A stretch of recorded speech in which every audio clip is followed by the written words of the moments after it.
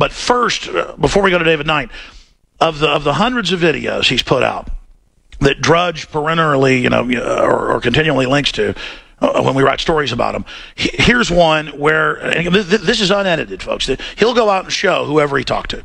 I mean, he clips out the spaces, but 90+% of Californians say they want to put all gun owners in camps.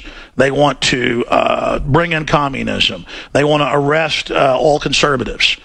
These are people that speak clear English, black, white, doesn't matter. They don't want this out, folks.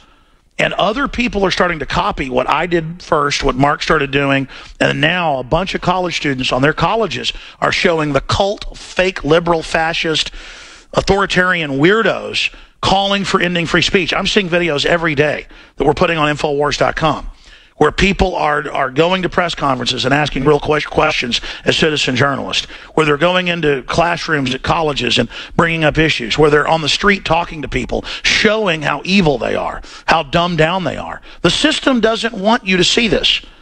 They want to make modern liberalism look trendy and intellectual, not dumbed down and authoritarian and kleptocratic. So this is what they censored and banned for 2 days.